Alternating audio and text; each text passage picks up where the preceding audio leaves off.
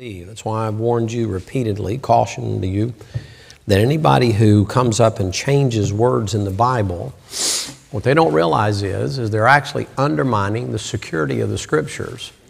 And then when things come to get bad, goes from bad to worse, then all of a sudden you're looking to the Scriptures, and then that doubt will come in and go, well, does that word really mean what that word means?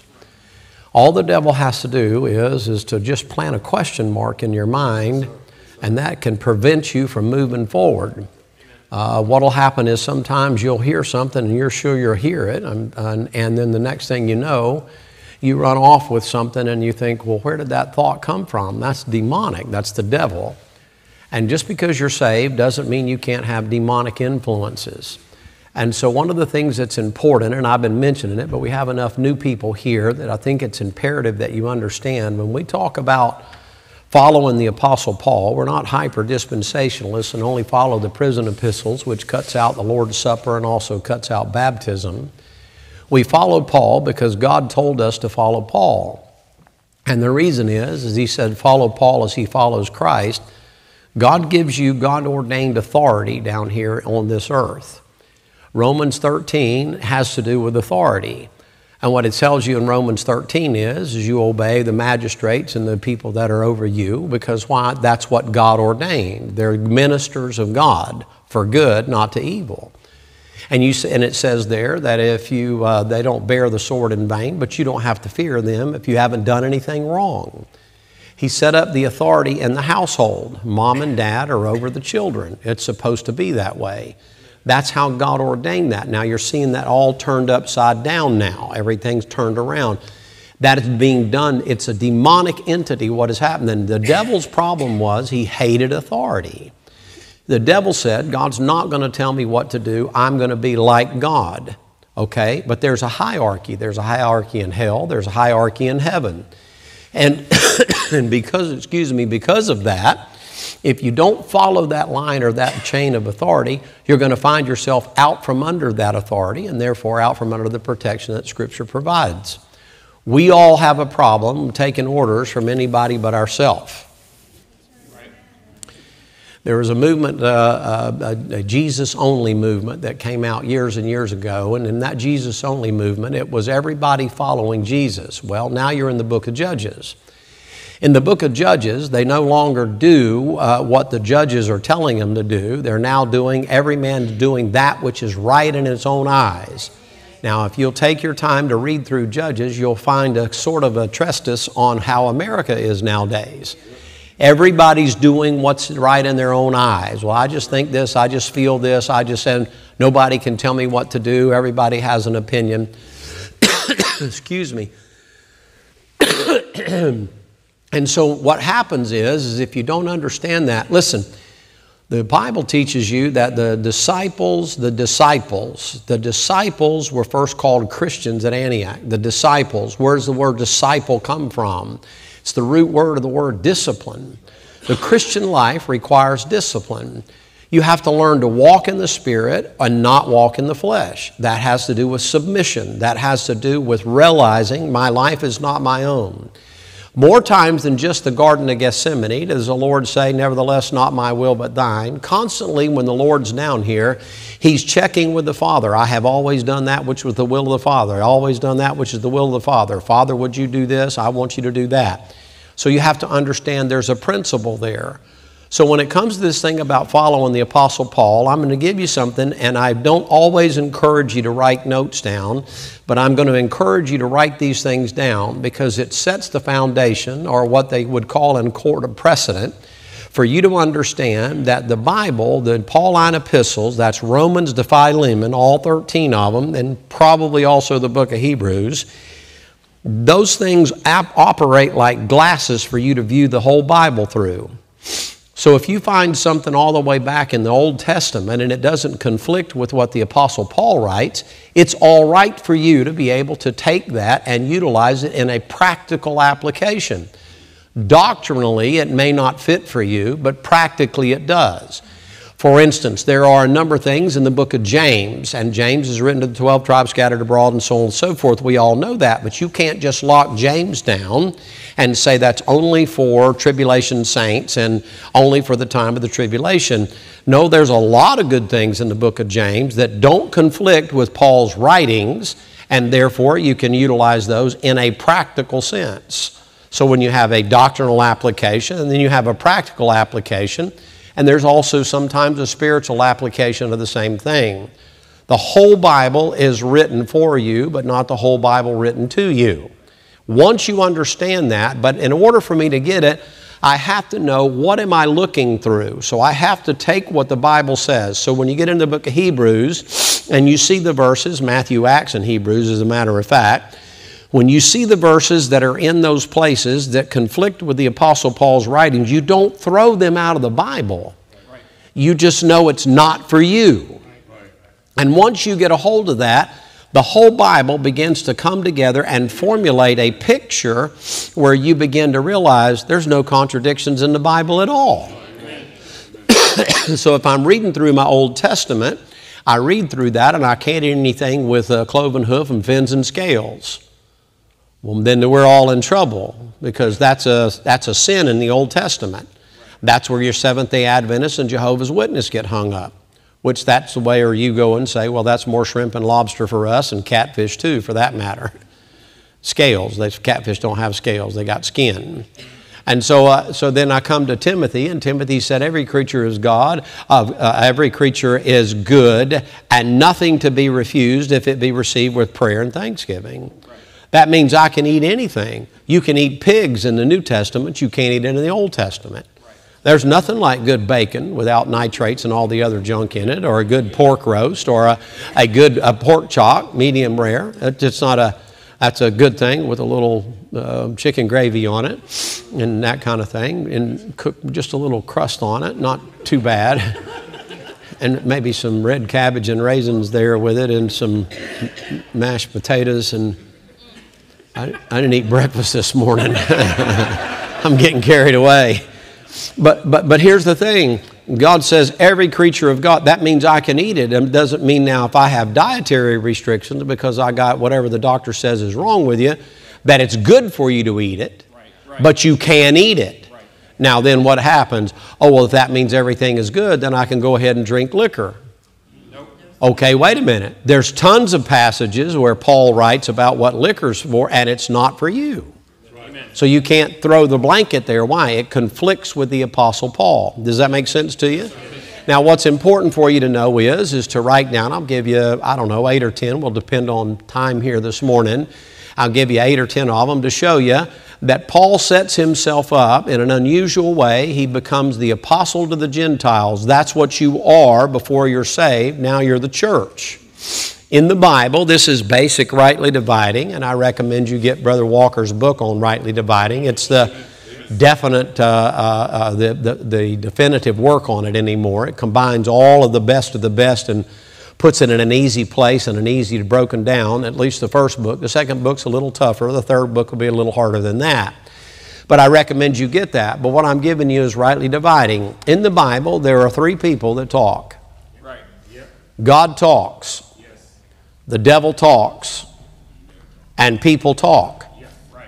You have to find out who's talking. Yes. Now you have to find out who are they talking to. Are they talking to the Jew? Are they talking to the Gentile? Are they talking to the church? Now where people get things messed up there is they take things that are written to the Jew and they say that the church has replaced the Jew. The church hasn't replaced the Jew. Amen. I'll give you all the passages that have to do with that, and I've given to you on a number of occasions for you to understand that the promises that are written to the Jew are earthly physical promises, and they're for being down here on the earth, ladies and gentlemen. They're not for you. You may or may not have prosperity here. You may or may not have wisdom here. You may or may not have multitude of children here. None of that. That's Jewish promises. Increasing your borders and all that other kind of stuff, unless you have a whole lot of money, you're not going to increase your borders at all. That's not a promise to you. That's a promise to the Jew. Amen. You can't go pray a prayer of Jabez. Amen. You say, well, what if I go on the Daniel diet? Well, just mow your grass every Saturday, put it in a glass blender and add a little water, and I can guarantee you'll lose weight. Call it whatever you want to call it. But the bottom line is that in the New Testament, he said that in the last days, they'll come and they'll do two things in their preaching. Number one, forbidding to marry. That's just shack up and hang out together. And abstaining from meats. You're a meat eater. Well, I'm a vegetarian and all. Okay, well, that's what you want to do, but the Lord tells you you're supposed to eat meat. Amen. You say, why? There's proteins and amino acids and things like that. Well, to give you cholesterol. Okay. I'm just telling you what the book says. Amen. So you do what you want to do with that, but you have people right now that are using the Bible to tell you that, listen, you may need to do that because of dietary problems or sugar problems or whatever the doctor tells you. But there's nothing wrong with somebody that sits down and has a steak. That's right. Amen. Amen. Look, if you want to eat the vegetables, I'll give you mine. Give me your steak. No problem at all. Preacher, you can't eat that lobster. It's a sea roach. I mean, it crawls around on the bottom. Okay. I'll take yours. You don't want it. You go ahead and you can have my potatoes and whatever else they serve with it and all that. You can't eat crabs. I'll take it.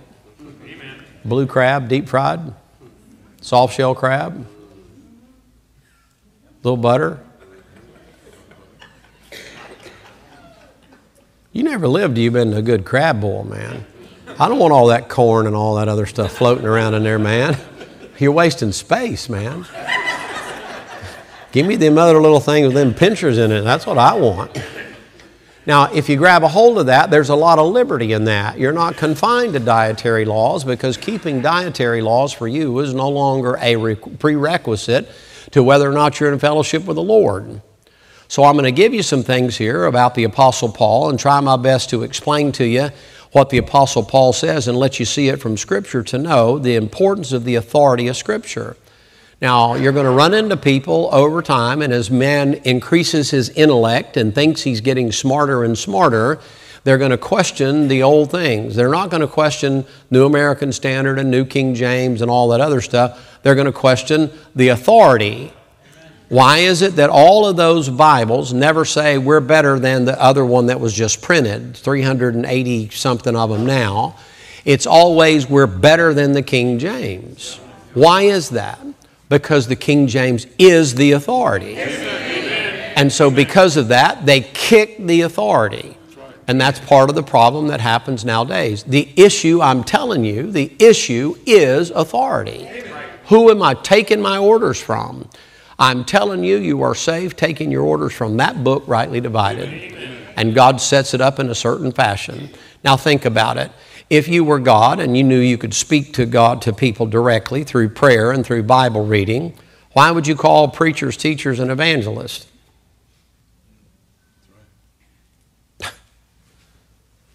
That's how God set it up. I didn't set it up that way. I wouldn't have set it up that way. I just have a whole bunch of individual robots doing whatever they wanted to do. But the problem is God knows that creates chaos.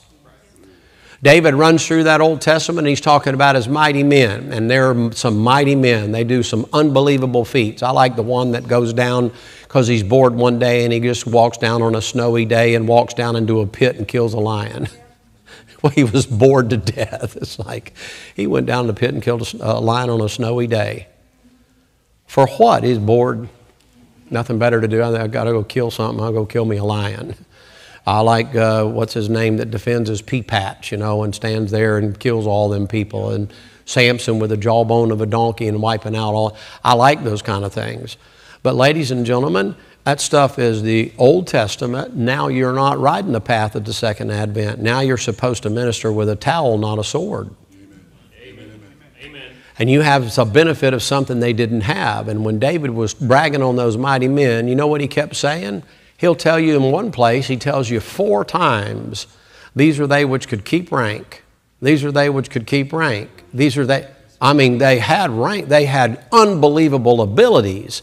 But even their ability did not vault them above whoever was over them. I'm telling you, the issue is authority. And whenever you have a problem with authority, you're going to have a problem with God. God doesn't bless things that way. Last thing before we get into the passages here in 1 Timothy. God always does things decently and in order. If it's chaotic, if it creates envy, strife, division, that's carnal and chaotic, that's not God. That's the devil. But I guarantee you, whenever you see that, there's an authority issue. Authority issue is at the bottom of envy and covetousness. You think they have something that you deserve and they shouldn't have it. You have a problem with them having it. Some of you have a problem with your boss. Come on. Say, I don't either. Okay, your husband.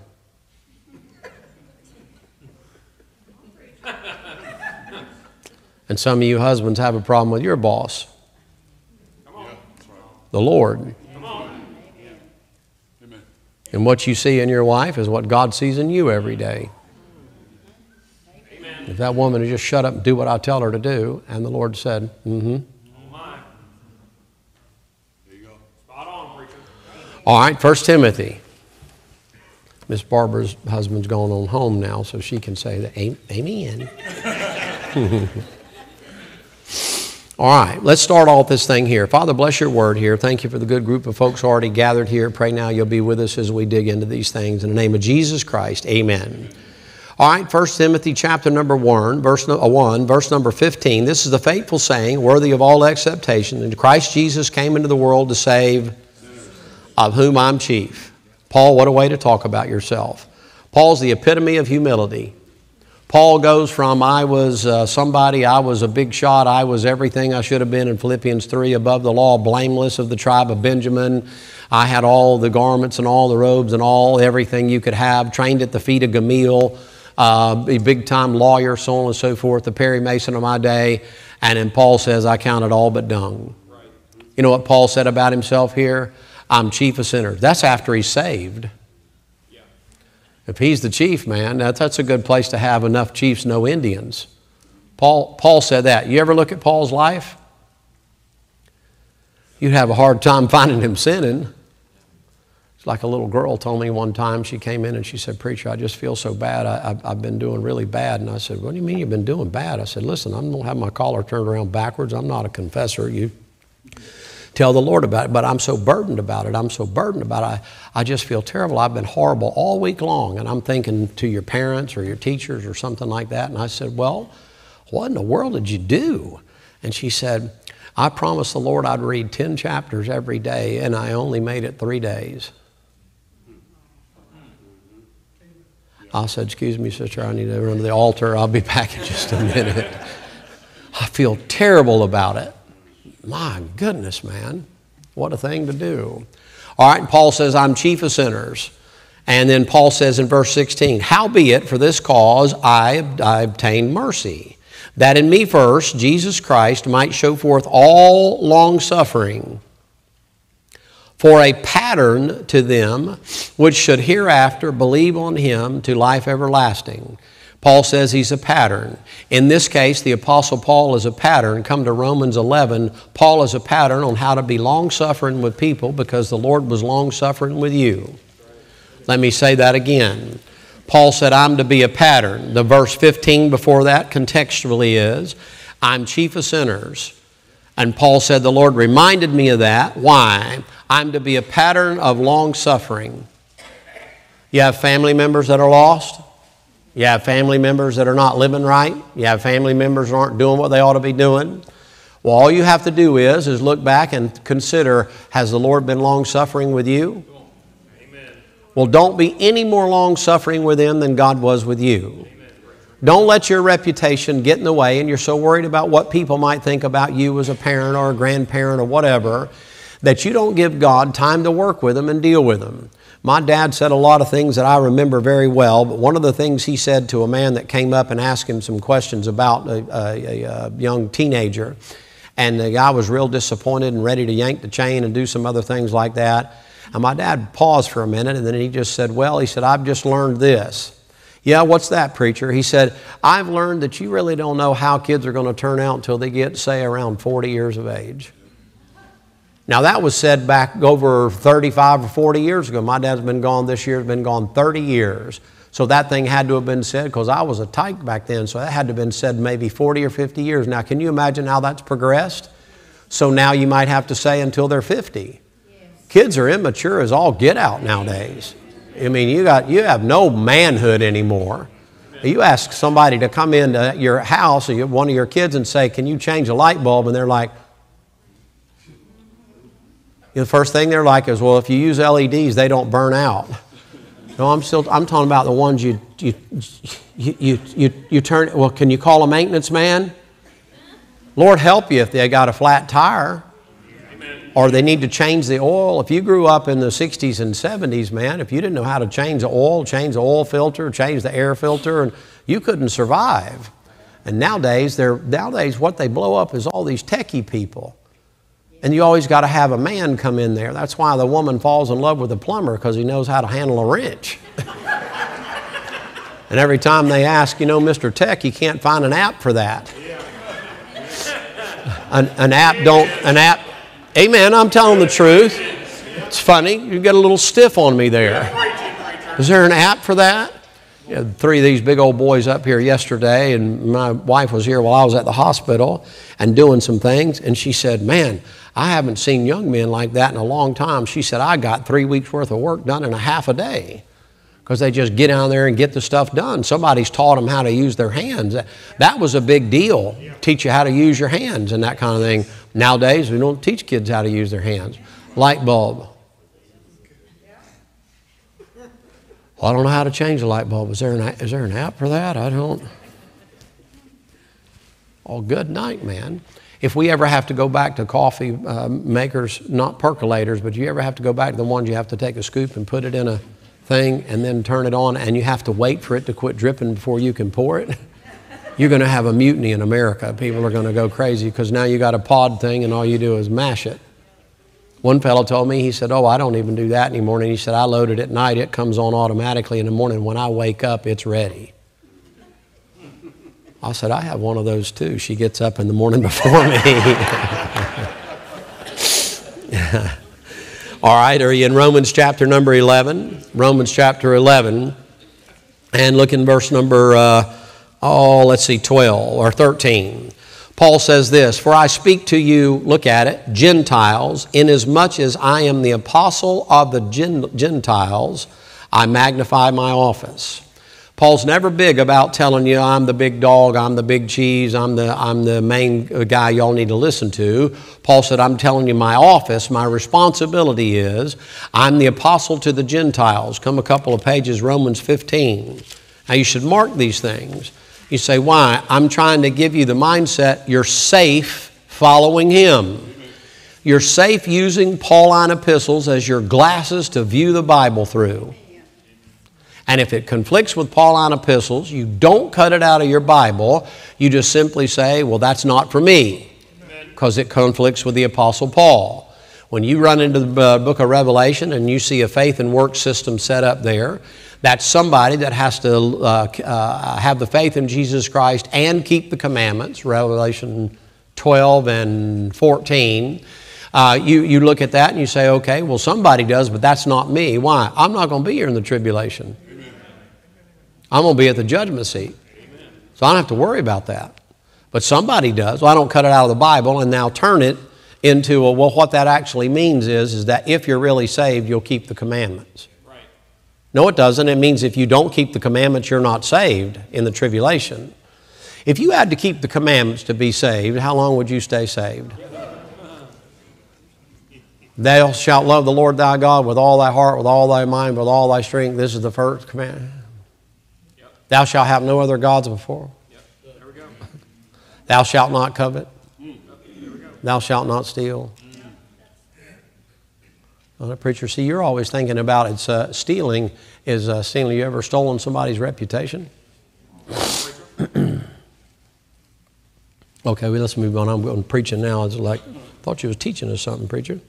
All right, Romans chapter 15, look in verse number 15.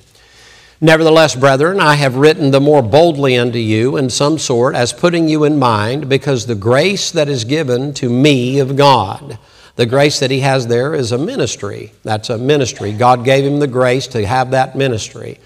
Paul's ministry was a direct change from everything that had been taught. God had to give him a special helping of grace to be able to stick with that and not try to intermingle it with everything he had been taught. Now think about it. He has no writings or anything that goes along with what God gave him to tell people. You think it's hard for you to share the gospel right now. The Apostle Paul had to start off using Jewish people to start, and now he goes to Gentiles, and he's preaching something that has never been preached before. Now you think that's not a tough thing to do? Paul said, the Lord gave me a special helping of grace. Now look at the next verse. That I, the apostle, not we, I should be the minister of Jesus Christ to the who? Gentiles, ministering the gospel of God, that the offering up of the Gentiles might be accepted, being sanctified by the Holy Ghost. Paul said, I'm the one that's going to the Gentiles, and I have a special message for those Gentiles, and those Gentiles have to get saved the way that I'm telling them to get saved. Come to Romans 16. Now, if an individual wanted to get saved back in the days of Paul, then before Paul, they had to get saved by the gospel of the kingdom. Peter continued to preach the gospel of the kingdom after the death and the burial and the resurrection of Jesus Christ. Peter never even preached the resurrection of Christ. Peter preached, repent and be baptized every one of you in the name of Jesus Christ, and you shall receive the Holy Ghost. Right? Any of you ever heard that preached before? That's a gospel. Paul didn't preach that. Paul says in 1 Corinthians chapter number 3, that's the passage on carnality and so on and so forth, and I'm of Cephas, and I'm of Apollos, and I'm of Paul, and I'm of Jesus. And Paul comes in there and he says, I didn't come to baptize. But Paul baptized, but he's saying, I didn't come to preach that gospel of baptism for salvation. I came to preach the gospel. We believe in baptism. We baptize people, but not for salvation. Baptism for you is an ordinance that's left behind for us to continue to practice as a testimony of a good conscience toward God. It's a humbling kind of a thing. It's an outward testimony of what's already occurred inwardly. And so when we get ready to baptize, it's a picture of your salvation. But you don't have to be baptized to be saved. But there, in order to reveal the Messiah, that's John. That is in John chapter number 1 there, when the Apostle John is baptizing, it was to reveal the Messiah. And so what happens is he says, repent and be baptized. Well, you don't have to repent and be baptized. You have to repent and be saved. So what is repent? Repent is just a matter of changing your mind. Don't get this idea that that's a work. It means I don't want to go to hell. This eternal decree stuff is coming up again. That's this Calvinism foolishness. And that means that these eternal decrees are put down before God, before the foundation of the earth, that, God picked this one and didn't pick that one, and that's just how it is. That's called the sovereignty of God, and this and that and the other.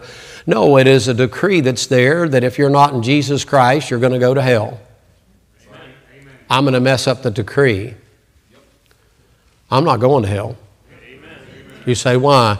I'm going to Him. And I'm going to get saved, and I'm going to come to Calvary, and I'm going to get saved through Him. What about that eternal decree? I just messed it up. Because now I got a way to get saved. That's Paul's gospel, death, burial, resurrection. That's why he died. Not foreordained before the foundation of the world. Your preordination in Romans chapter number 8 has to do with being conformed to His image. It has nothing to do with your salvation. The predestination there has to do with if you get saved, He's already promised you a body like His. Watching that elderly woman go out yesterday, it's so ugly to watch them go out that way with all that rattling and snorkeling and all that stuff going on and changes in the way they look. I know you can't make it pretty for nothing, man. And you're looking at all that stuff and thinking, I'm going to have a new body, you're going to have a new body, you're going to have a new body, you're going to have a new body, you're going to have a new body. Now you start getting old and you're being honest. Yes. And you stand there after you get out of the shower and look in the mirror.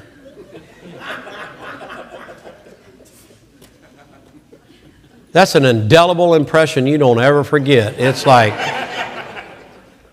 and in your mind you're like, well, I didn't have it drawn up like that. And the Lord said, well, that's the real, you get mad and you want to bust the mirror. It's kind of like, I feel like I'm in a carnival or something. What is all of that? And the Lord said, that's you, old man. Those are wrinkles. What's that them marks on your skin? It's old age spots. What's wrong with you? You're falling apart, you old bag. That's why we wear clothes. You say, why? It makes us look younger. Buy a new suit. Why? That's an indicator you need a new body. Romans chapter 16. Sure, man, that's the predestination. You get conformed to His image. I'm looking forward to that day. I don't like my image. You say, well, you're not the worst looking thing in the world. Won't you be glad when you're not having to worry about who you're better looking than? And magazines and television ads and all the other kind of stuff. You go into almost every doctor's office nowadays, they've all gotten into this trying to make you ageless stuff, like they got eternal life for you in a shot called Botox or something. Take the wrinkles out of your head. Hi, how are you? You need to smile right now. I am smiling. Can you blink? No. I know mannequins like that, if they still have them in department stores and all that kind of a deal. They're trying to make you turn back the hands of time. Well, do the best you can, but it's a losing battle, I'll tell you that. You know, I mean, I'm not talking about just be a pig, be sloppy and all that stuff, but I mean, do the best you can. You're dressing up a corpse. Amen. Amen. And one day, no matter what, is gone. Conformed to His image, a new body. I don't know if I was Him, I don't know that I'd want to take the parts left over. He comes down and gets our body and changes it, and I'm thinking, that's another miracle in and of itself, because how'd you turn that into that? Because you didn't have much to work with. Yeah. But He does. There's something connected with it. He comes back to get it. Why didn't He just give you a brand spanking new one? But it won't. You look in the mirror, you're not going to look like you. Amen. You imagine the conflict in heaven? If you look like you. I watch you women. God bless your heart. I do, but I watch you. You watch some woman comes in late. Man, I'm telling you what, you will look at her, you'll start at her toes, and then her belt doesn't match her shoes. And look at that purse. She's just carrying that purse because, yeah. And I look at her jewelry. You get to heaven, you think it'll be like that? Your eyes will be on Jesus. You won't care about all that. That's human nature now. It's human nature. Men are like that. Men are this way, though. I have to be fair and balanced this morning. The men are like this. You already got a big old barrel hanging over. You hadn't seen your tops of your shoes in a long time, and that kind of thing. So here's how you dress it up. Back in the day, yeah. Back when I used to, you don't look nothing like that anymore, Pop. That hair's done moved back and that belly's done moved out, man. I mean, there's snow on the roof and a shed over your feet. And you exercise more and you get less results out of it. Exercise, what is that? And getting in and out of the car, man. I was getting ready to leave the hospital yesterday, and just before she went home, and I'm getting ready to go, and my sister looks at me, she said, "We're going now, we're good." And I said, "I'm going." She said, "Well, go on and go." And I said, "I'm going." And she said, "Well, why don't you go?" I said, "I'm thinking about how far it is from where I am to where I'm parked. I gotta get my mind right for that. That's a long trip." She goes, "Oh yeah, there's that, All right, look in Romans chapter number 16 now. Look in verse number 25, establishing that Paul is the apostle. Verse number 25. Now to Him that is the power to establish you according to whose gospel? Oh, did Jesus ever did Jesus ever preach that gospel?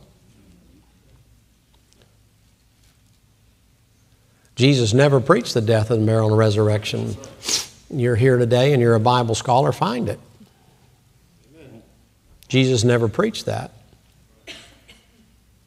Paul says in Galatians chapter number 1, though we or an angel from heaven preached you any other gospel than that which I preached, let him be what? Jesus didn't preach it. Amen. Peter didn't preach it. Until you get to Acts 15, Peter said, I agree with Paul. There was a change. So what he says, my gospel. So how do you get saved in this age? If you don't rightly divide your Bible, you'll follow the wrong gospel. You don't have to tell everybody we're rightly dividing. You know what you do? You just give them the gospel. There's a lot of people that don't agree with rightly dividing the Bible. Don't get in a big argument with them. Here's what you do. What gospel do you believe you have to get to? Oh, death, burial, and resurrection, scarlet thread all the way through the Bible. Okay, we're good. Because that's how you get saved in this age. Arguing with them over what's going on in the tribulation and stuff. You ain't going to be here for it anyway. Don't worry about it. Make a mountain out of a molehill. Now to him that is the power according to my gospel and the preaching of Jesus Christ, according to the revelation of the mystery, which is kept secret since the beginning, since the world began. Who got that? The Apostle Paul got that. It was given to him specifically. Come to 1 Corinthians chapter number 4. 1 Corinthians chapter number 4.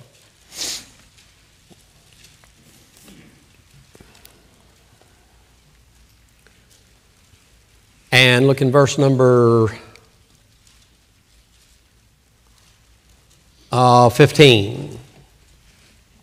14. I write not these things to shame you, but as my beloved sons, I warn you. That's people that are saved under Paul's ministry. They become his sons, his grandsons in the ministry. For though you have 10,000 instructors in Christ, yet you have not many fathers. For in Christ Jesus I have begotten you through the gospel.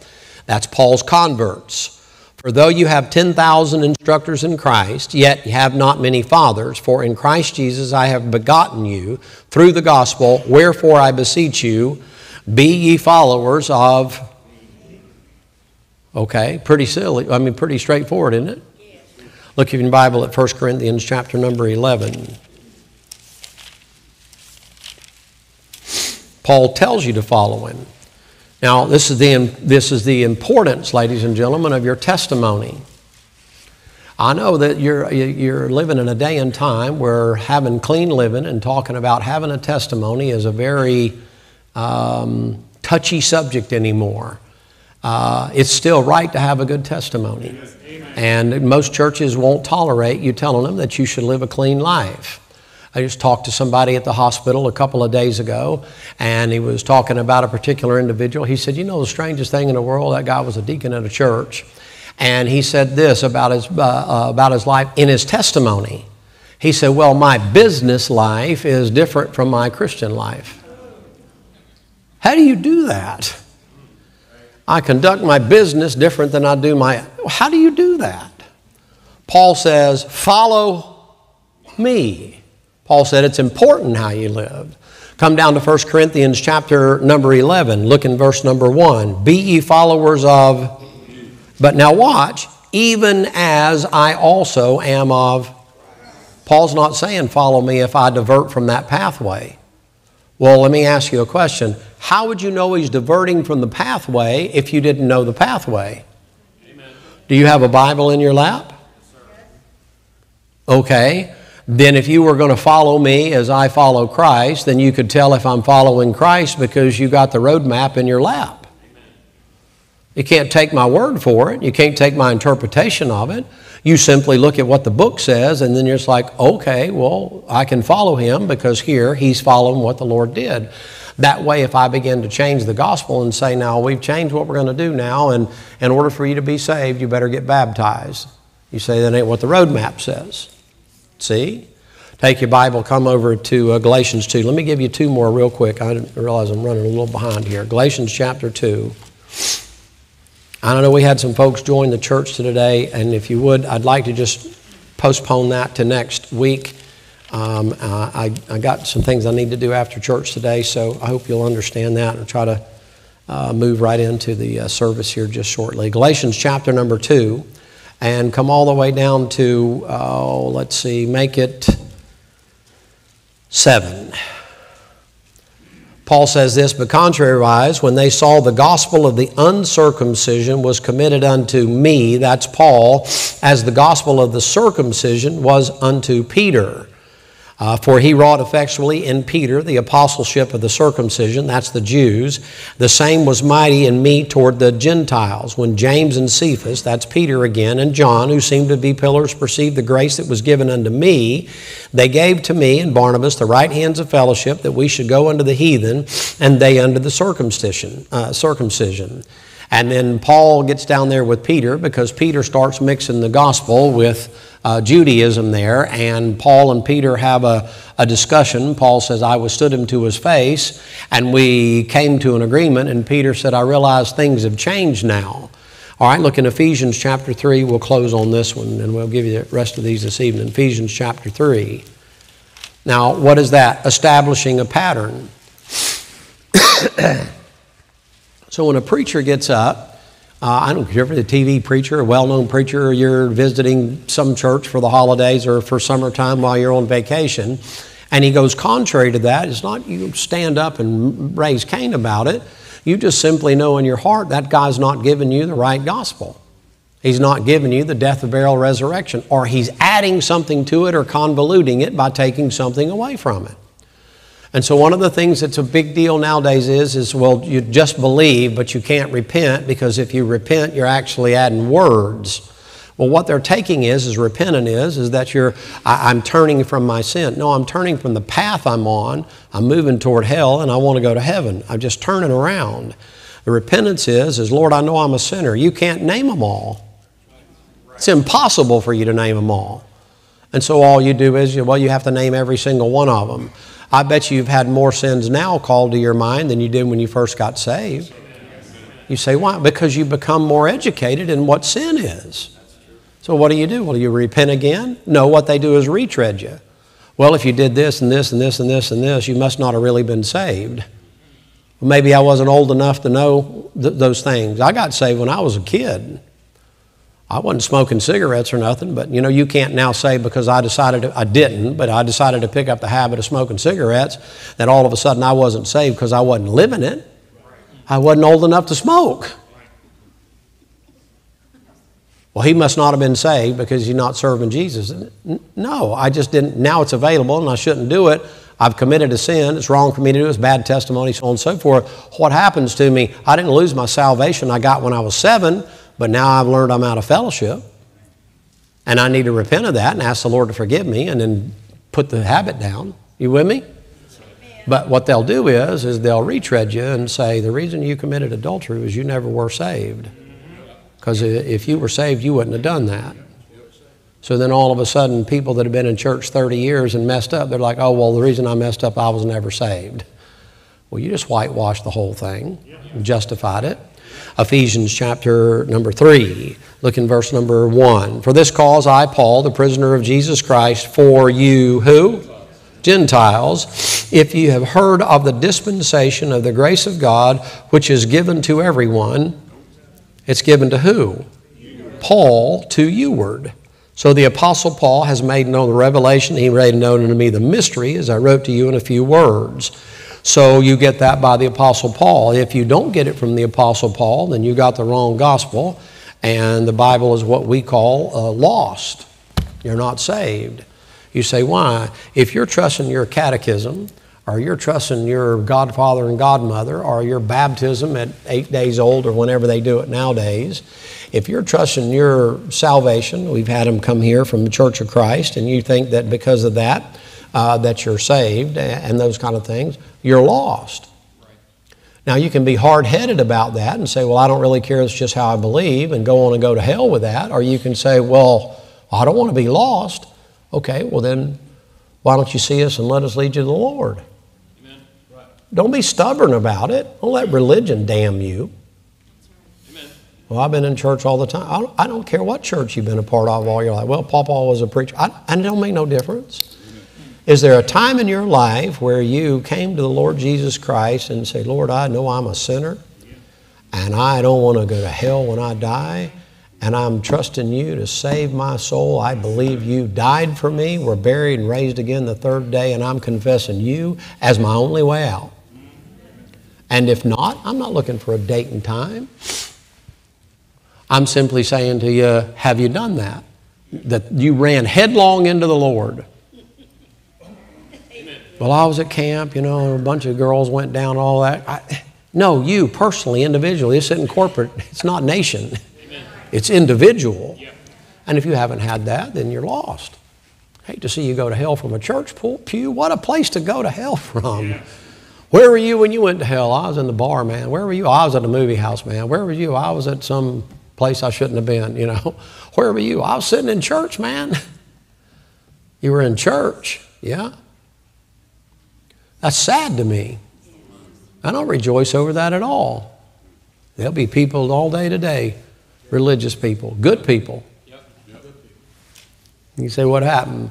Well, a bomb hits today, they're gone right from a church pew. Father, bless your word. Sure do appreciate all you've done.